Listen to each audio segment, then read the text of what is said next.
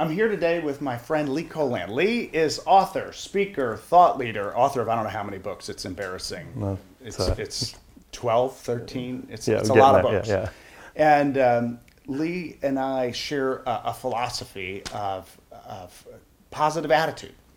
And I just wanted to ask you a little bit about positive mental attitude. Sure. Why is positive mental attitude so incredibly important? Yeah. In short, Skip, your thoughts today lead to your results tomorrow.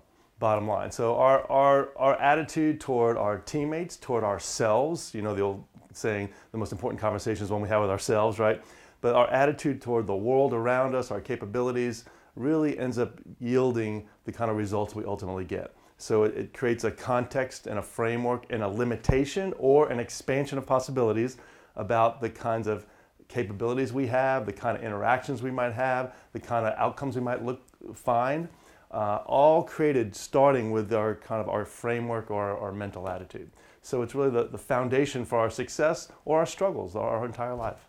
So some people trace everything back to that attitude Yeah. and then actions and everything, and Yeah. you subscribe to that as well then? Absolutely. I believe there are like two sides of the equation, kind of the side of choice. We have to choose our thoughts, our words, and our actions. And that's how we break down attitude, your thoughts, words, or actions. So if you agree with me that you choose your thoughts, words, and actions every day, then we also have to take responsibility for our beliefs, our commitments, and our results. So our thoughts yield our beliefs, our words yield our commitments, and our actions yield our results. So our thoughts, words, or actions, we choose those every day, and that's kind of yields kind of ultimately the results that we get. So is it possible for people to, some people seem like, oh, well, I was born that way. I kind of moped around the house, Yeah, or somebody else is kind of bouncing off the walls. Right. Is it possible to train yourself? Do you subscribe to that theory? You can train yourself, or is it that some people are kind of cast one way and it's very difficult to mold them? I think we could. I think there is a certain casting. It might not not what you expected me to say, but there's a certain kind of casting there. However, within that, let's say I'm just naturally positive here, and there's someone that's naturally negative here. But within that, I believe we could train our minds and our thought process to be as positive as we can be within our kind of prescribed DNA, if you will. So I think, for most of us, there's a big variation there. So there's big opportunity for us if I tend to be negative toward my spouse, my workers, my own capabilities, whatever. There's a way for us to retrain our thinking to create more positive attitude and thinking that ultimately can lead to more positive results. So absolutely, opportunity to all of us. There's always some potential up there to say, how can I kind of retrain myself to think about that? In fact, when I have a negative thought, sometimes I'll just say stop, literally out loud. If you see me in an airport someday, you hear me talking to myself, that's what's happening. I'm saying stop. Oh, we were calling people to help you. Right. And so it's really about retraining your thinking to say, if I'm stuck in the airport today, I can go on this downward spiral. It's a pain. I can't believe it. I'm a victim. Instead of saying, here's an opportunity for me to read a book or write a new chapter of a new book or whatever it might be. So there's opportunities for us to retrain our thinking every day. So maybe get a smile out of Eeyore, but not turning Eeyore to Tigger. There we go. Thank you. There we go. Okay, I like that. There you go. Perfect. So one of the things you talk a lot about is adherence and stick-to-itiveness and discipline.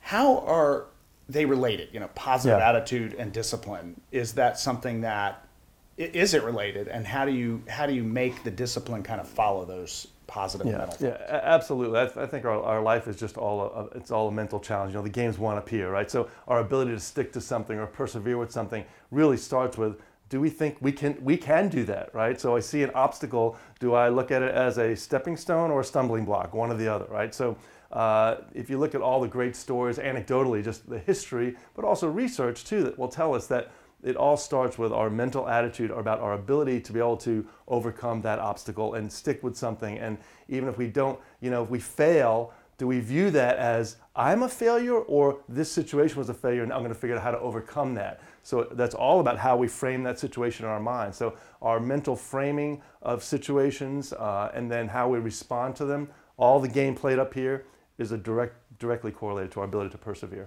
So that you don't get stuck. That's it. You get That's stuck. it. Well, one of your quotes, I just love this quote. Winning depends less on a brilliant plan than on consistent actions. Right, absolutely. And it seems those things are related. Yeah. What have you seen about that? I mean, you've interviewed people, successful people. You've worked as a consultant. You've written all these books. Yeah. How are those things related? Yeah, I think I would say a good plan gets you in the game, and consistent execution or stick-to-itiveness propels you into the winner's circle, right? So when we work with clients across the world, we see that most of them have pretty good, or in most cases, very good plans or strategies. And what really sets them apart is their ability to execute that strategy day in and day out. And that might be me and you with our personal goals, or a Fortune 100 company with their high-level strategy. So that's really what sets people apart, is their ability to execute day in, day out with those daily disciplines so they could stay on course. And again, focusing on the end game, the goal, we want to stick to that goal, but we also have to be quick to quit an approach that's not working. And sometimes people kind of get those confused. So I want to have that goal, I'm not going to let go of that goal, but sometimes we keep doing something, I'm not getting closer, and we stick to our approaches sometimes more than we should. We should stick with our goal. We should quit our approaches very quickly if it's not helping us get to the goal. And that's a very difficult thing to know. Yes, how to do, right. So it's a fine distinction there. Well, what about, Lee, the person who, they want to have this goal, they want to have the discipline, they're doing all the right things, but they find themselves surrounded in a sea of negativity. Everybody's pulling them down, and why do you want to do that? And are you nuts? And you're never going to do this. Those voices, whether it's internal or just people that are surrounding them, and there's just all this negativity. What do you tell them? I mean, you've worked with people like this. What do you do for them? Yeah, and you know what? That's really what becomes important when we have our own conversations with ourselves, because we sometimes have to lift ourselves above the negativity that we are surrounded by. And so number one is we have to choose kind of the inputs that are around us, whether it's choosing the kind of things we read in the morning to lift us up versus something that drags us down, and choose the people that we're around. But sometimes we can't choose those people. We're just around those, and it really puts the onus on us to maybe even seek other people outside that are more uplifting, more encouraging, and also be particularly kind of just steadfast in our own conversation with ourselves to make sure we're rising above that. Because I don't want to be Pollyanna about, just be upbeat. Well, the fact is there are sometimes negative people around us, but there's no easy answer to that. We just have to really start getting other positive inputs, whether it's outside or really pour more into ourselves to overcome that. Well, I want to ask one last question, which is, you have a positive person, somebody who's sticking to it, but they want to impact the whole organization. They want to impact their culture. They want their team to be as positive. So they're maybe leading a small team, and they want to make sure that everyone is on board with that. How does that person affect the team? Yeah, I think, the role of a leader and the dynamic of being a role model is very powerful. So I don't think we could underestimate that. So just by me being positive with my team, and we run into a roadblock and our budget gets cut or a timeline gets reduced, how I react to that is a huge impact on how my team's going to react. So even when we kind of have those moments of adversity, how do we respond to that? So really, I'm not sure there's a magic answer either, but are we being positive? Are we showing that we're having a positive attitude, that I'm persevering, that I'm finding a way to get things done and achieve for my team and serve them, versus finding barriers in everything that's happening? That's huge. People see that. So it's not like this magic secret sauce of something you have to be doing differently.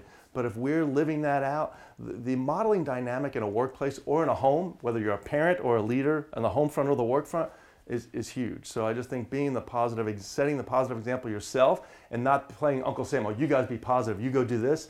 Set it yourself, and then people follow generally. Yeah. And those little actions then start to just kind of cascade. That's it. Yeah. Well, thank you. This is great. You pleasure. have written many, many books. I don't know how many more books are inside you, but Always I have think something we're going there. we're going to see a few more. And your kids have written a book. They have as well. They have. It seems to be genetic. I guess there's a genetic book writing gene that we don't know about. The DNA. We'll be discovering it. So thank you very much. My pleasure. Thank you, Skip. Appreciate it.